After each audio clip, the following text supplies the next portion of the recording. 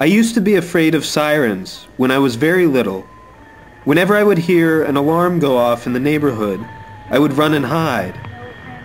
And I don't know if I was running from the siren itself, or the idea that the fire could be anywhere.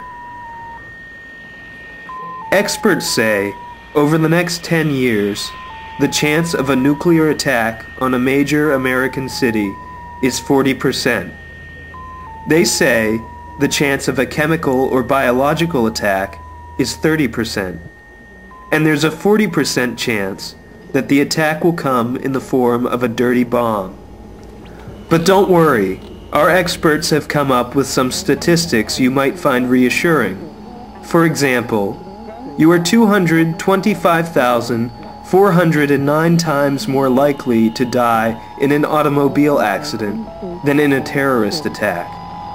They say you're 983 times more likely to be struck by lightning, 66 times more likely to accidentally drown, and twice as likely to be crushed by a vending machine.